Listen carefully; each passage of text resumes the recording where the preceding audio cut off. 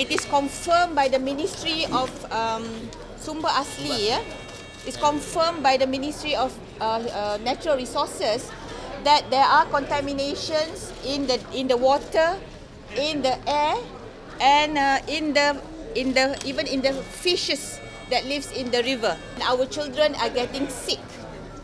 Our children are getting really sick with the dust, and people are getting very angry.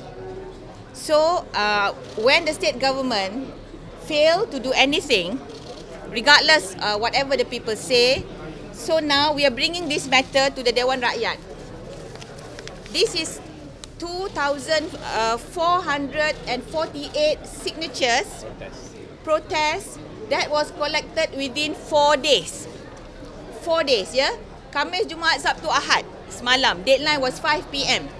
Okay, within 4 days we collected 2,448 petition to be given to the Dewan Rakyat as a petition rakyat untuk dibacakan di Dewan Rakyat pada 25 hari bulan November. 25th of November, the people of Kuantan will come to Parliament and ask that this matter be resolved in Parliament. We are asking for the export license to be suspended while we look into the relevant laws, we look into the relevant procedures, and we look into rehab. We have to study the impact on the environment as well as the health of the people. So all the mines in Pahang, all the bauxite mines do not need EIA. They don't have procedures. They don't bother to follow procedures.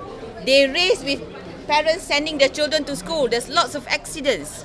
There's a long queue. They want to catch as many trips to the port because there's a lot of demand. And 3 companies alone can export about 1 million ton a month. And we have 44 companies, which is about 15 million tons a month. Can you imagine how they are raping the earth? How they rape in order to get that 15 million tons a month? Pulmonary fibrosis, which you don't see. You're not going to feel it next week.